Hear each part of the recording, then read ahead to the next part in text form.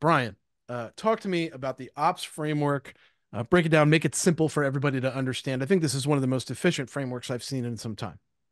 Yeah, I've been using this for a couple of years now. Anything that I do over and over and over, like writing cold emails, I try to think of ways to put a framework behind it or do it a little bit smarter.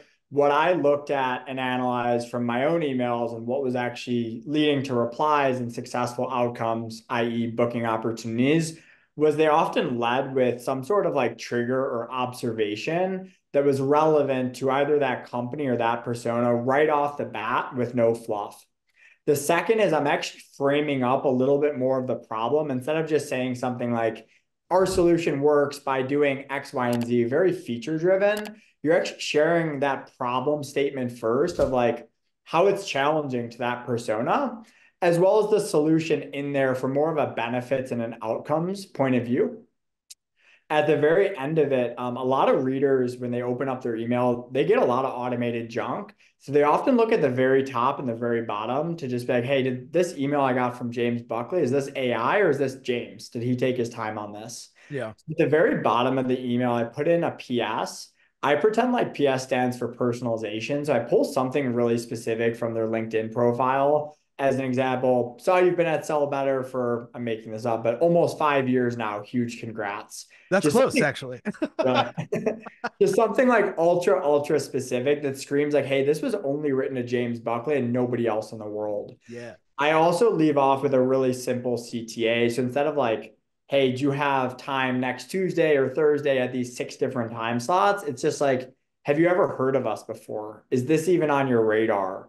Worth a short conversation. Yeah. They know you're asking for a demo. You can play it a little bit more casual and cool than just, asking for an hour of their time. If you guys aren't picking up on his casual tones, this is how he speaks to his prospects as well. Like that's one of the best parts about this framework is that you are able to lean into your authenticity because it's a very simplified framework that anyone can execute on.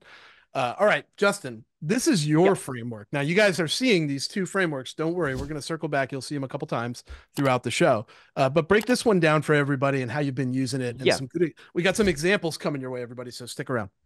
Yeah. So pretty straightforward. I would say it's actually very similar to what Brian's offering. The only thing I would say differentiates us as far as like what we're doing is we try to hammer down on case studies, right? And I don't mean case studies as in we helped a staffing company get XYZ result. Like we try to be as specific as possible when we're putting case studies. So this will go into batching, which we'll discuss later as far as how I set up the campaigns. But think about from your viewer's perspective, or reader's perspective, is let's say we're selling to a marketing agency, right? They wouldn't resonate with a case study for a SaaS company. So we want to try to match up the case study. So that's where I would say we differentiate. The other parts of the framework very similar. We have a personalization, observation, something that hooks them in, and then we have a value proposition. This is where batching also comes into play. Like being specific to your audience, this is where we try to make this unique, right? So overall, like we just follow this framework and then we play around with value props and case studies.